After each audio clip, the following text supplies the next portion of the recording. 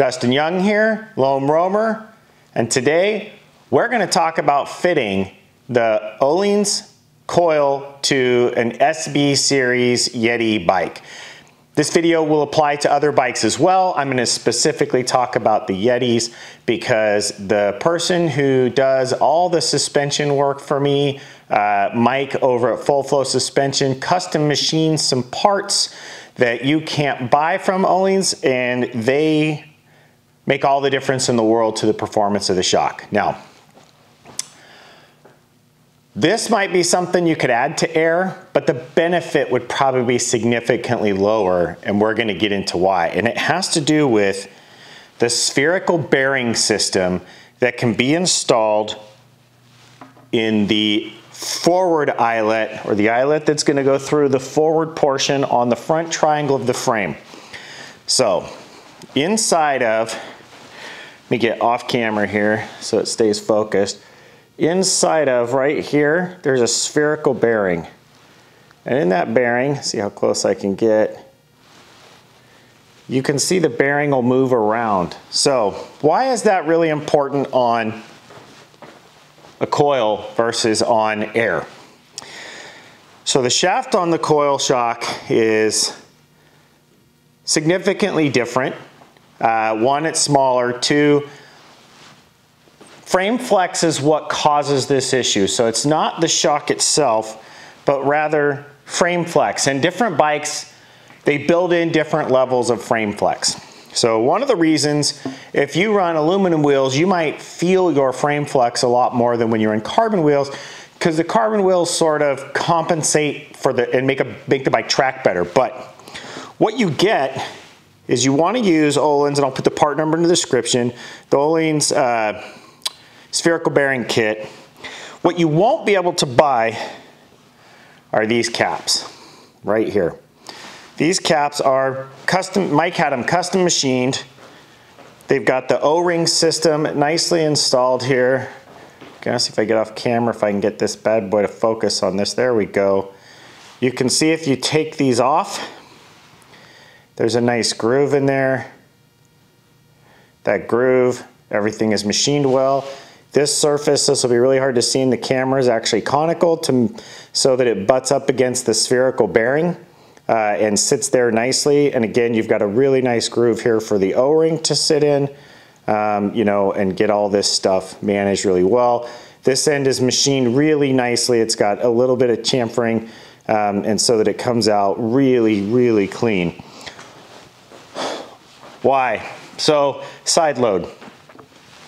What you get when you get a coil shock where all this is really tight, so you don't have a bunch of O-rings and a bunch of spacing. This coil fits really tight into this metal bushing plate, this shaft does.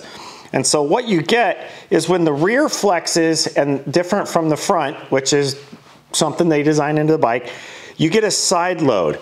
And while you couldn't side load this by hand enough to matter, body weight, G-forces, you know, if you're in a big berm, something steep and you come in hard, you can side load this enough. And one of the ways you can tell a lot of that's happening is you can see I have a lot of scraping marks. I'll take some pictures as well along this. This is what helps keep it a lot quieter. It keeps it from rattling, the coil from rattling against the shaft body. But if you can see in here in the shaft, that is a tight fitting. So by putting the spherical bearing in, look at all that play. It allows the coil to move and adapt to where the rear end is moving. So when the rear end gets out of alignment with the front end, it allows this shaft to continue to travel straight. Now, what you'll see is the shaft is a wear part, and over time you may need to just put a shaft in. It's just part of maintenance, but that's just one thing you're gonna overcome by putting this spherical bearing and correct bearing kit in, or bearing end caps in. What you're really gonna do is allow the rear shock to travel correctly. It's going to reduce friction, reduce stiction, and allow that shaft to move smoothly in and out of the shock body. And that means you're going to get a higher performing suspension. you didn't decide to go with a coil so that you could have less small bump compliance, higher friction. You wanted to get rid of the incredible friction that's built into an air system, right? You've got lots of O-rings and lots of opportunity for friction in here that you don't have in a coil.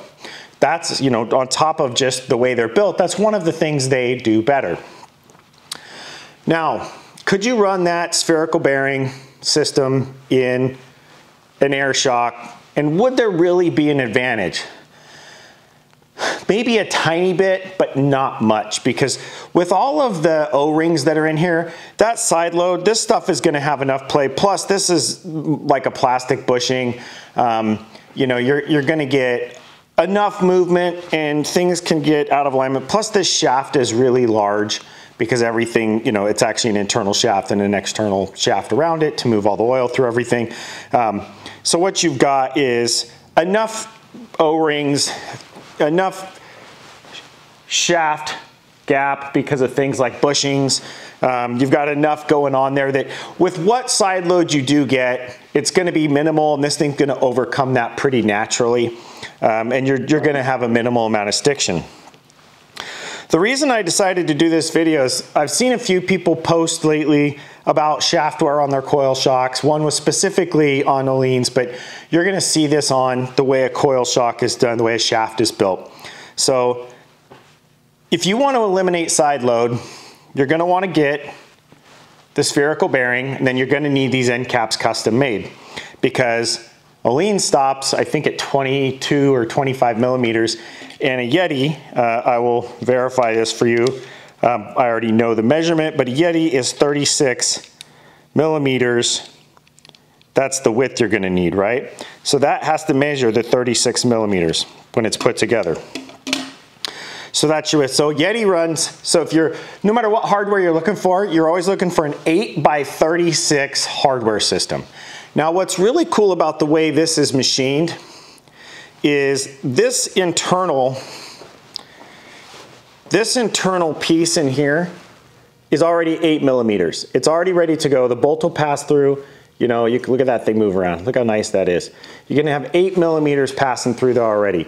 What's really nice is most of the time what you get is you get hardware that has a long shaft that passes through here, and then end caps that go over it in order to get the outer dimension correct, right? Because otherwise you can't have the outer part sitting against this edge here, and the inner part passing through. So you end up with a multi-piece system. Multi-piece here, but your end caps are singular.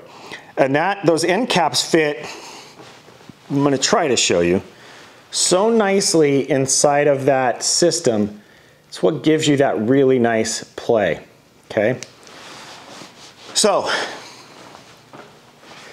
that'll help you eliminate side load. This is an optional kit from Ohlins, but it's really a matter of they don't produce the end caps that you need for Yeti bikes. They don't produce the end caps you need for a lot of bikes. So what Mike's gonna do, so you reach out to Mike at Full Flow. Contact information is in the description of the video.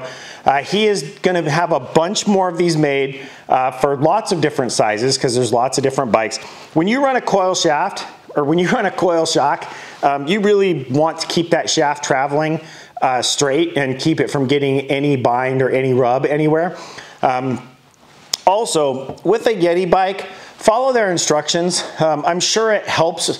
The engineers do a really good job with bikes, so follow what they're telling you here. When you put this thing together, you're gonna put the lower bolt in, you're gonna put the upper bolt in, follow all the torque specs, make sure you're getting your alignment right, make sure you get everything put in, then go through the torque process. It will help keep everything in alignment, probably just a little bit better.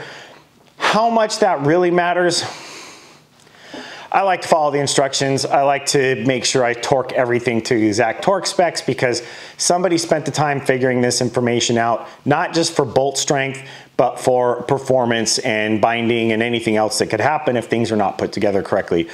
How much it matters, I don't know. To the lateral loads that the SB bikes are definitely known for, but this gets rid of that lateral load, because as you can see, you could have that back end move a lot and that front end and keep this shock in alignment. So it's a really cool feature. Again, reach out to Mike at Full Flow. I know he's gonna be working on this. If you're gonna buy Ohlins for your Yeti, buy the shock from him. He'll get the shock set up, he'll get your right coil spring put on, and he'll get all the bushings that need to be in there. You know, the rear bushing comes from Yeti. That gets pushed into the right size. You can order it from Yeti, or Mike can just get them. Probably just have a machine like he does the rest. He has a guy machine these front end caps. So reach out, buy the whole thing from him. He'll get it delivered. It'll be ready to bolt into your bike. You'll be a lot happier when you make this change. I was. It was awesome to have done and know that it was in place and I wasn't gonna have any issues. I hope everybody has an awesome day, and I look forward to seeing you out on the trails.